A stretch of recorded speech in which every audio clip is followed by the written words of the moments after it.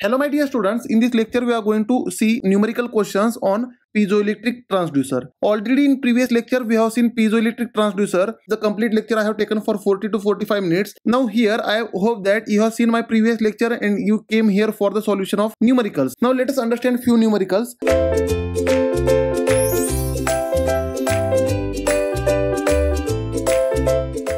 Very first question is on your screen. Find the natural frequency of piezoelectric crystal. Here what we have to find? We have to find the natural frequency Fn, natural frequency of piezoelectric crystal of a thickness 1.5 mm. Now the thickness of the crystal is given 1.5 mm. If I convert into meter, it will become 1.5 into 10 to the power minus 3 meter. Then given that Young's modulus 8 into 10 to the power 10 Newton per meter square. Now here we have written Young's modulus as Y. Therefore Young's modulus is given 8 into 10 to the power 10 Newton per meter square. And density. Now density of this crystal is 2650 kg per meter cube. Therefore density rho is equal to 2650 kg per meter cube.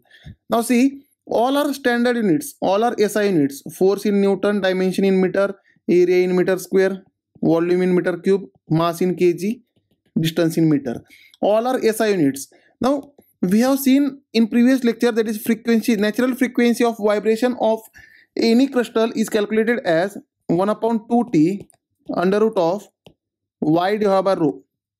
If you have not seen my previous lecture, remember this formula. Therefore here let us put the values. 1 upon 2 into t is 1.5 into 10 to the power minus 3 because we have to put in meter into under root of y is 8 into 10 to the power 10 divided by rho is 2650.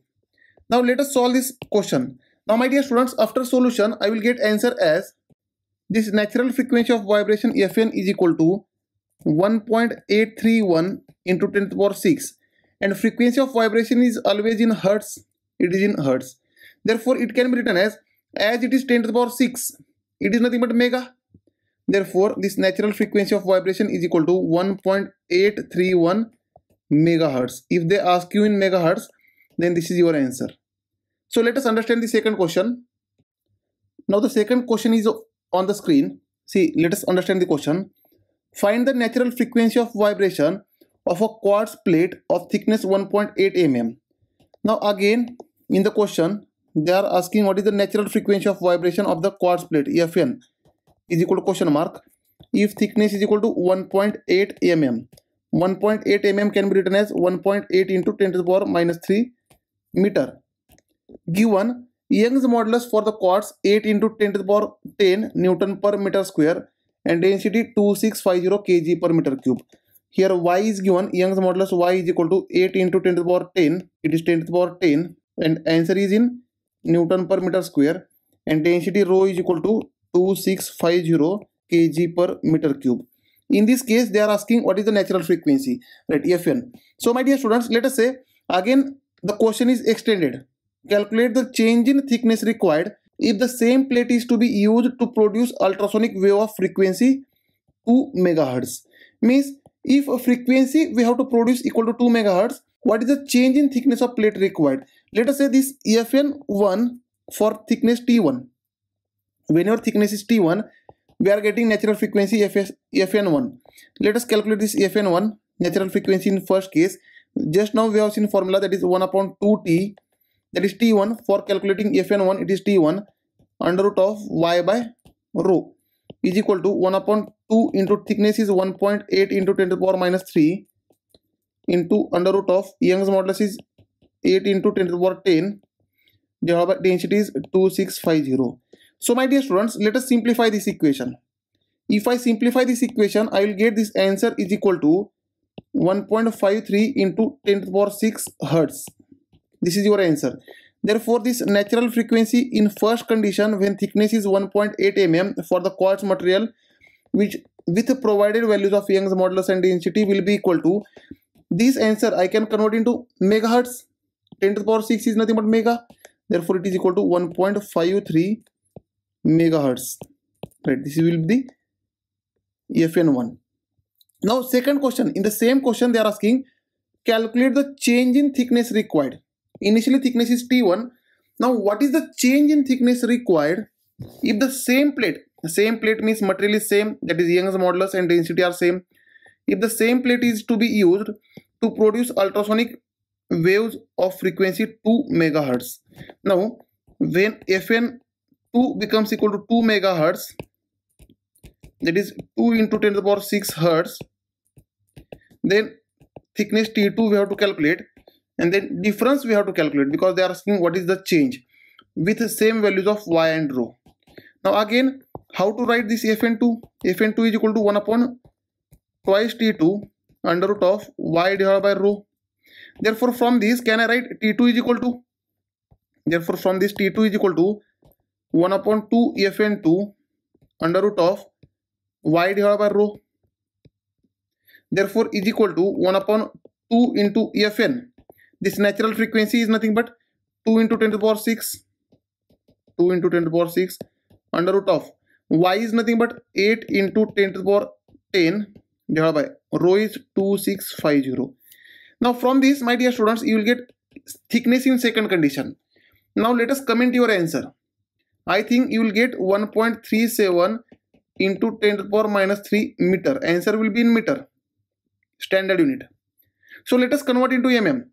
It is into meter. If I multiply this answer with 1000, I will get mm, therefore which is equal to 1.37 mm. If this much thickness is used for the quartz, then instead of getting 1.53 frequency, we will get 2 megahertz of frequency for this much thickness. But they are asking the change in thickness required. Now my dear students, change is always final minus initial. Alright, so here I will find the change in thickness required. Therefore, just a minute, I will make a sufficient space for solution. Now my dear students, here the question is to find change in thickness. Therefore, change in thickness, that is del T. Change is always final minus initial, T2 minus T1. T2 is 1.37, T1 initially is given 1.8. Now if I find this change, I will get negative change, that is minus 0.43 mm. This much change in thickness is required. Now what is the meaning of negative sign? Now my dear students, we have to decrease the thickness by 0.43 mm to get 2 hertz of frequency. 2 megahertz of frequency, sorry, it is megahertz. So my dear students, negative sign means decrease the thickness. Decrease the thickness.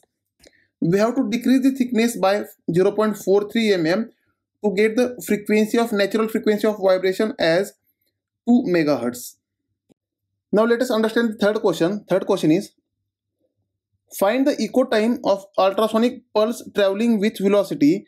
Now here ultrasonic pulse is traveling with velocity, means it is a velocity of sound, that is 5.9 into 10 to the power 3 meter per second. Therefore here the velocity of sound v is given as 5.9 into 10 to the power 3 meter per second in a mild steel whose thickness displayed by gauge is 18 mm.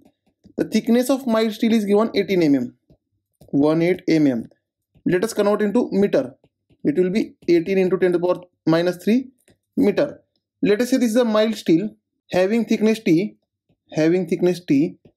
and let us say here what they are asking, find echo time. Here find echo time. Let us say thickness I will represent with some other letter. Let us say thickness I will represent with, let us say L for the thickness, and time for the echo time. T is echo time. Right. Now my dear students, here from this end, let us say ultrasonic sound is traveling towards this end. Means now distance traveled is L, and from this end we will get echo and it will travel back to the initial end. Total distance traveled is 2L now. Now to travel total distance 2L with velocity v, they are asking what is the time T required. Right. Therefore my dear students, we know that velocity is equal to distance traveled divided by time taken. Here distance traveled is twice the thickness L. Here L is the thickness. Here also you have to make the changes. The thickness is L.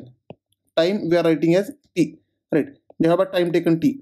Therefore from this we can say time taken will be equal to twice L divided by V is equal to 2 into L is nothing but 18 into 10 to the power minus 3 meter divided by velocity is 5.9 into 10 to the power 3. Now let us simplify this. Now if I simplify this, the echo time I will get as 6.10 into 10 to the power minus 6 second. And 10 to the power minus 6 means it is microsecond. Therefore the time required is 6.1 microsecond. Let us understand the next question. Now let us understand the fourth question. Here an ultrasonic beam of 1 centimeter wavelength. Here wavelength of the ultrasonic beam is given. Wavelength is generally represented by lambda, that is 1 centimeter, which is equal to 1 into 10 to the power minus 2 meter in terms of meter. An ultrasonic beam of 1 centimeter wavelength is sent by the ship, returns from the seabed after 2 seconds. Means here, let us say here there is a seabed, this is a sea surface on which there is a ship. This is a ship, right? On this sea surface you have one ship. This is a ship, right? And my dear students, here there is a seabed. Seabed means the bottom of the sea, and between them there is a sea water. Between them you can see this is a sea water, completely sea water. And let us say the seabed is at depth D. From sea, the seabed is at depth D, right? It is a seabed, that is depth of the sea, bottom point of the sea. Now what they have mentioned, the ultrasonic beam of 1 centimeter wavelength is sent by the ship, returns from the seabed after 2 seconds. After 2 seconds means it is a echo time, that is 2 seconds. Echo time means, my dear students, the total distance traveled is from the sea to the depth it will travel, and again it will come back. Means total distance traveled to get back is d plus d. Therefore here distance traveled is nothing but twice the depth, right? When time is 2 seconds. Then if the velocity of ultrasonic beam in seawater is 1510 meter per second at 0 degree Celsius. Now here velocity of ultrasonic beam at 0 degree Celsius is V0, which is equal to 1510 meter per second. Then its salinity at 30 degree Celsius is 29 gram per liter. Now salinity is generally represented by S, which is equal to 29 gram per liter. Then calculate the depth of sea at 30 degree Celsius. Temperature of the seawater is given 30 degree Celsius, and calculate the depth of sea. Question number 1 is depth of sea, D is equal to question mark. Then and frequency of ultrasonic beam. Also they are asking what is the frequency of ultrasonic beam. Generally in physics 1 you might have seen frequency is nothing but velocity divided by wavelength. Frequency is velocity divided by wavelength. This is called frequency in hertz. This is the second question, right? Now my dear students, let us understand here. In previous lecture we have seen how to find the velocity of sound.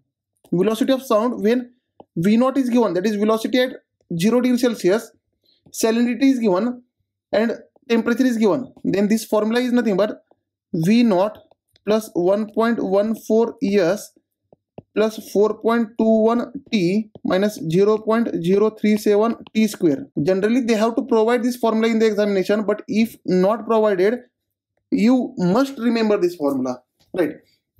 Now in this formula, V is in meter per second, this V0 is also in meter per second, this salinity is in gram per liter only, standard unit they have provided, and T is in degree Celsius only in this particular formula. Therefore let us find this velocity of sound, that is V0 is 1510 plus 1.14, salinity is 29 plus 4.21, temperature is 30 minus 0.037, temperature is 30 square. Now let us simplify this equation. You will find that the velocity of sound will be equal to 1636.06 meter per second. This will be the velocity of sound here. Now what is the velocity? Velocity is nothing but distance traveled divided by time taken. Velocity is distance traveled divided by time taken, which is equal to 2d. Total distance traveled is 2d divided by time taken is t, right? Therefore my dear students, from this we can say, if I write this d, it will become Vt by 2. Therefore distance traveled, that is depth of sea, 2d is distance traveled. Therefore half of the distance traveled is depth of sea, that is d is equal to Vt by 2. which is equal to V is 1636.06 into time taken is 2. Echo time is 2 seconds divided by 2. This 2 will get cancelled. So my dear students, the depth you will get equal to velocity.